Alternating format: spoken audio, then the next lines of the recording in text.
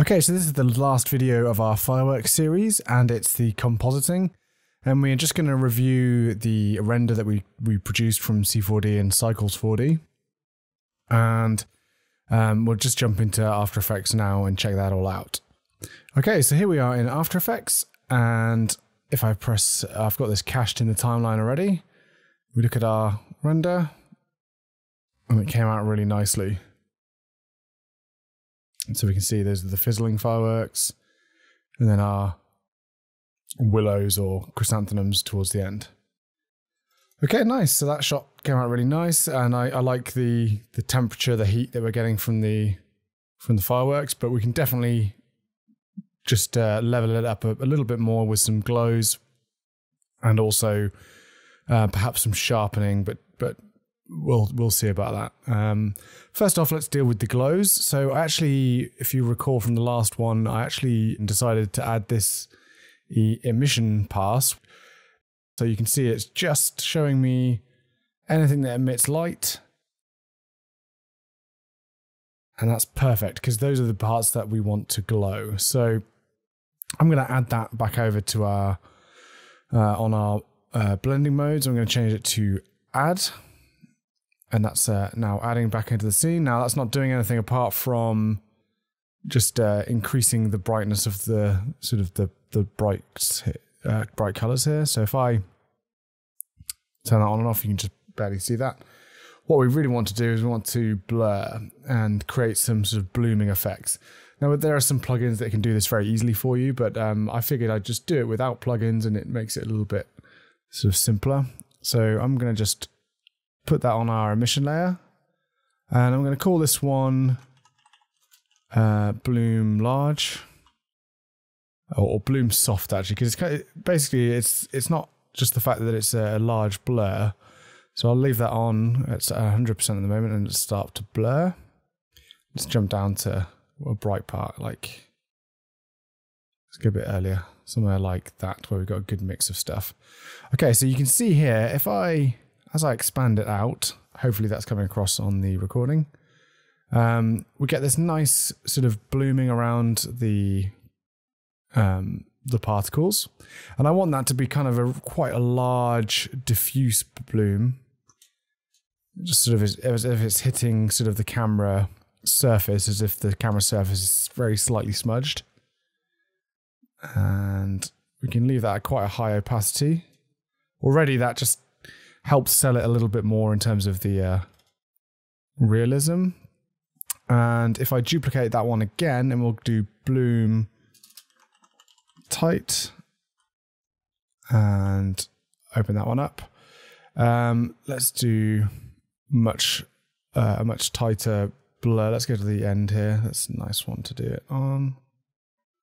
There we go. And we just drop that down to 30 like that, or maybe 20. That's quite nice. And you can see it's creating this really hot center to these fireworks, and they glow nicely when they first appear. We could even do like an intermediate bloom as well, but I think that's kind of doing it for us. If I go back to the beginning, make sure fireworks is readable. Yes and no. I think if we add some contrast to the bloom before we actually... So if I solo this particular, the tighter bloom, and I just add like a lumetri color correction, and I'm just going to do some really basic, I'm actually just going to clip it, I think. So I'll just grab the bottom of this curve, and I'm just going to clip it down like that.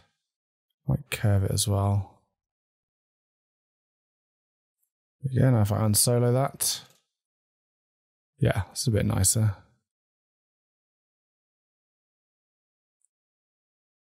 Is that actually, I think that might be occurring after the blur. Yeah, I wanted it to happen before the blur. There we go.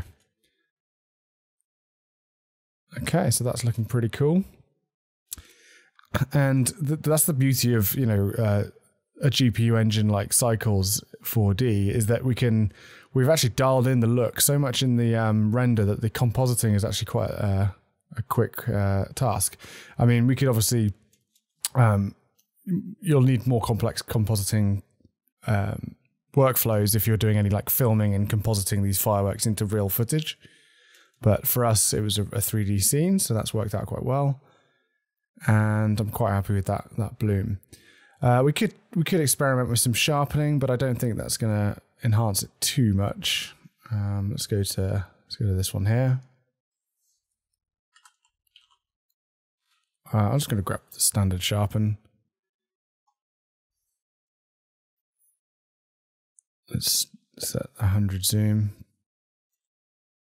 I think that's going to crunch it too much, so if I drop it down to something like 10, if I toggle that on and off, that's quite nice actually. Makes them nice and crisp. Just going to go back here where it's, the problem with sharpening is it can enhance any kind of subtle noise, so we've got to be a bit careful with that. But I think that's looking quite nice. Okay, I'm going to stick with that.